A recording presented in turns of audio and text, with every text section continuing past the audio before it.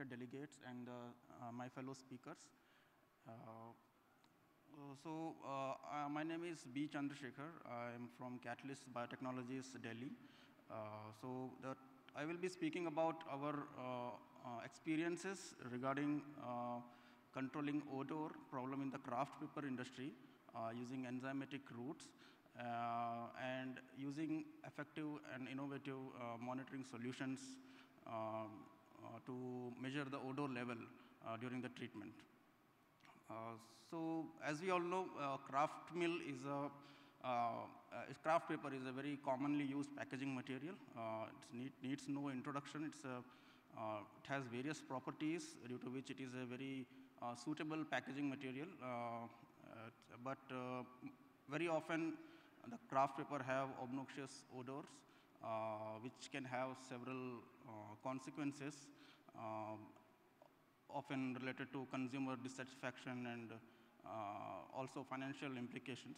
So many craft paper mills, they require solutions, more effective solutions to control the odor to produce very good quality craft paper. There are many reasons for odor. Odor can be due to the raw materials or due to the process involved in the manufacturing.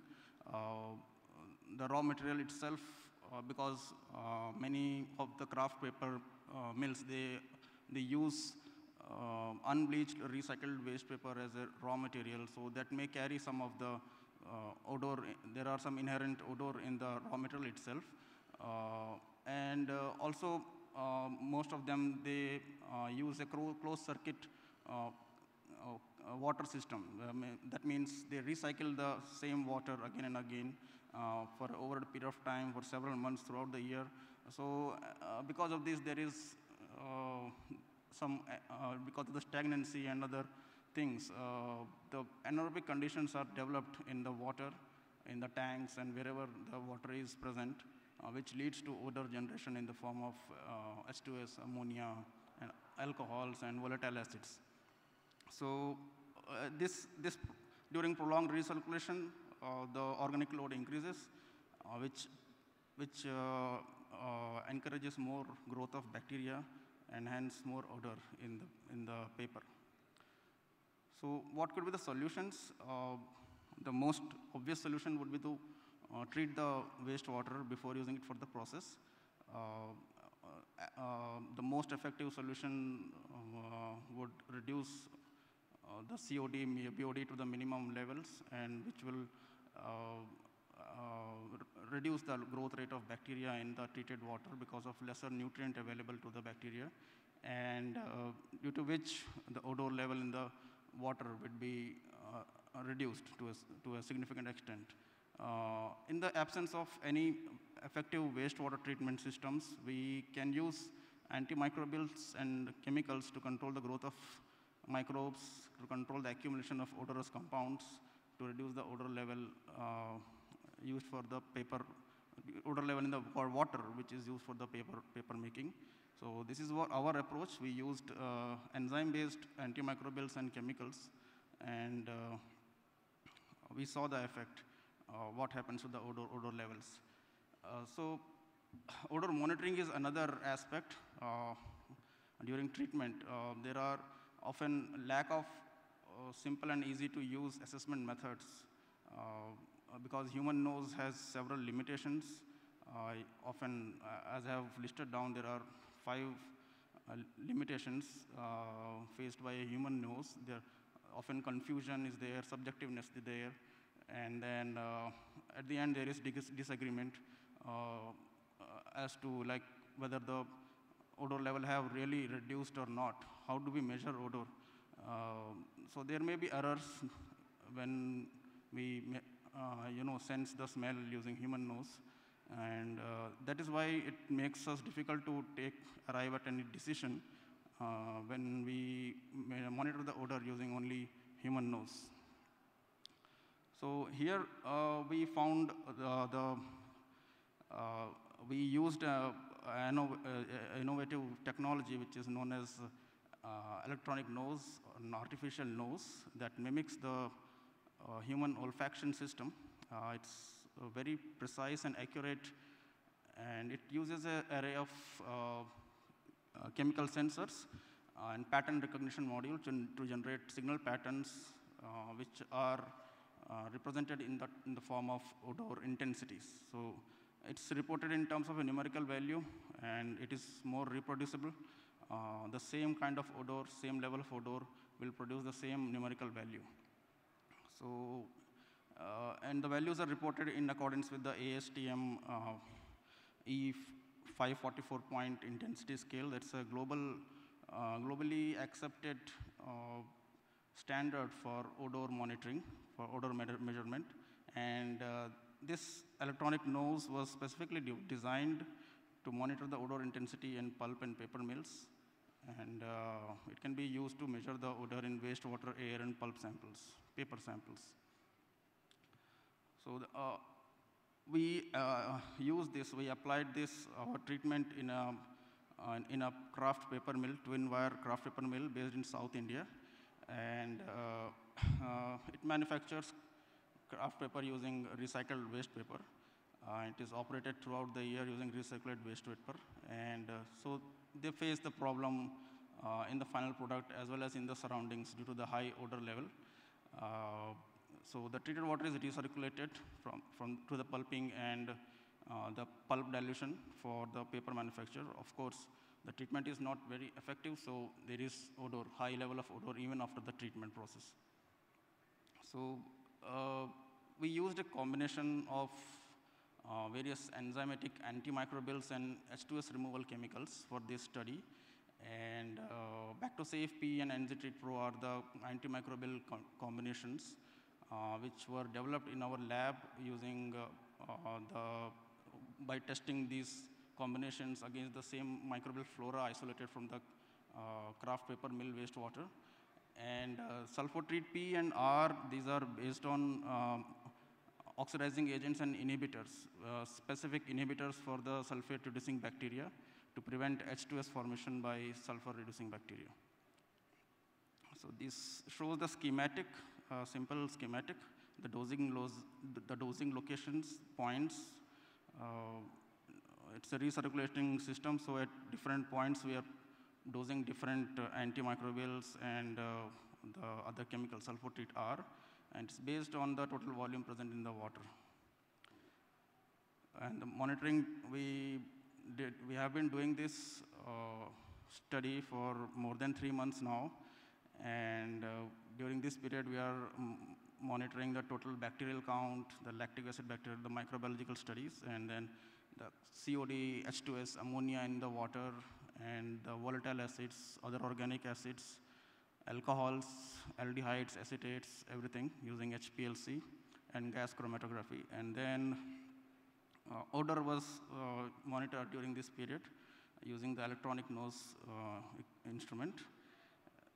And these are the results. The effect on the microbial load. Before the treatment was started on day 0, we can see very high CFU count. The TBC and TLBC counts were very high, of the order of 10 to the power 7, 10 to the power 8. But after the application of our antimicrobial solutions, within 15 or 20 days, we got more than 90–95% reduction. And after that, the levels have been maintained at around 10 to the power 3 to 10 to the power 4 CFU per ml, which is very good reduction in the bacterial growth. Similarly, if we correlate with the H2S ammonia and COD levels, we can see significant drop in the sulfides and the ammonia and the COD during the entire period. So the treatment inhibited the bacterial growth. That is why these biogenic ammonia and sulfide accumulation was also reduced. So there was also a considerable drop in COD, which could be because of the oxidizing agent, the oxidation effect, which we are giving. And so there was a considerable drop, around 20–30% drop in the COD.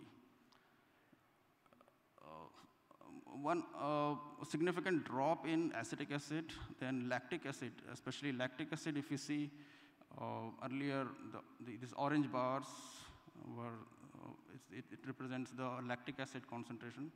It was more than 10,000 or 12,000, even up to 15,000 ppm in the water before treatment, and which gradually, not gradually, we can say it drastically came down after 44th or 50th day, and after that, it ranged only between 1,000 to 4,000 ppm, which is very significant.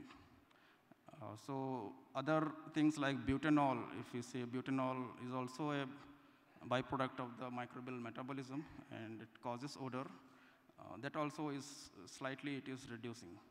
The blue graphs, the blue bars represent the butanol concentration, which has reduced by the end of 88th or 88th day. So the odor intensity, it is, we measured the odor at different locations, like the water samples, different backwater, the wire, the top layer, bottom layers, the treated water samples. So what we found is the treated water and the other water samples, they had the very high odor. This is the odor intensity. The y-axis, it shows the odor intensity at 0 to 10 scale. And here we can see, generally in this odor intensity, more than 2 or 3 is considered to be very highly odorous. Below 2 or 3 is considered to be mild, less odorous. So we can say anything above 7 or 8 is very odorous. So this according to the ASTM standards. And very high intensity of odor was there in the treated water, which directly affects the paper, because the treated water was used for paper manufacturing. So over a period of days, we monitored the treated water odor. We can see a very significant drop in the 60-day period. We can see initially the change in voltage. Here we are showing in terms of change in voltage. That is another parameter which can be used to monitor the odor. And the x-axis, it shows the different sensors. So different sensors have different change in voltage. Higher the change in voltage, higher is the odor level, which is exposed to the sensors. Simple. So, and the cumulative of all this is represented in terms of odor intensity.